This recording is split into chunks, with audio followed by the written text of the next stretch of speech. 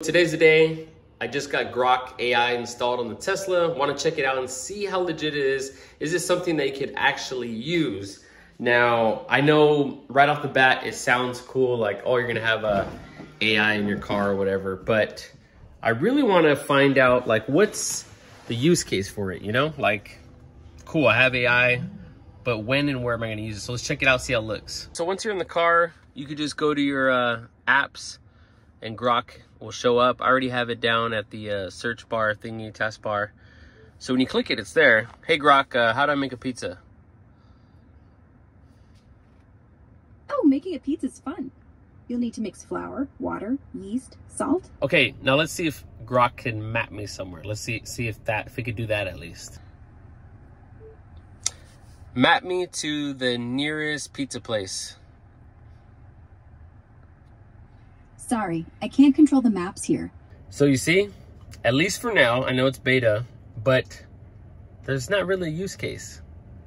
On the other hand, if I use voice command, all right, let's use voice command, just tap here. Take me to the nearest pizza place. There we go. See, it worked.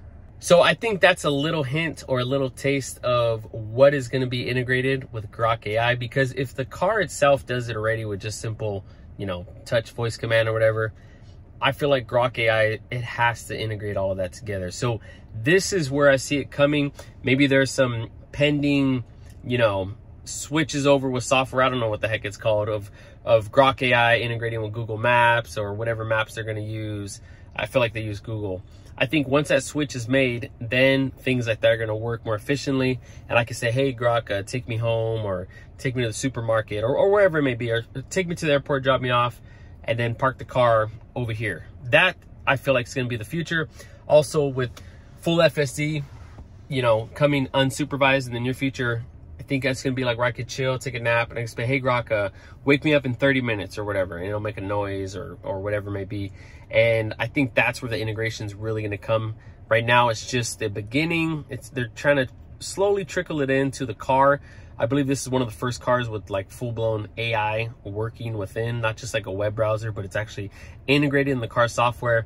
And this is where it comes to another level of, like, you know, leveling up in AI and technology within a car. And that's why when you have a Tesla, it's not necessarily just an electric car, you know, a chassis, four wheels, and then they put battery packs in it.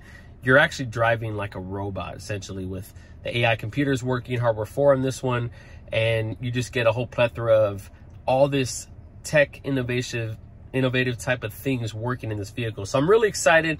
Let me know what you think. Does it sound or seem like just a gimmick, or is Grok AI really going to take off in the near future for all Teslas, and then maybe even in the future of our homes, Optimus, you name it? All right, see you in the next one.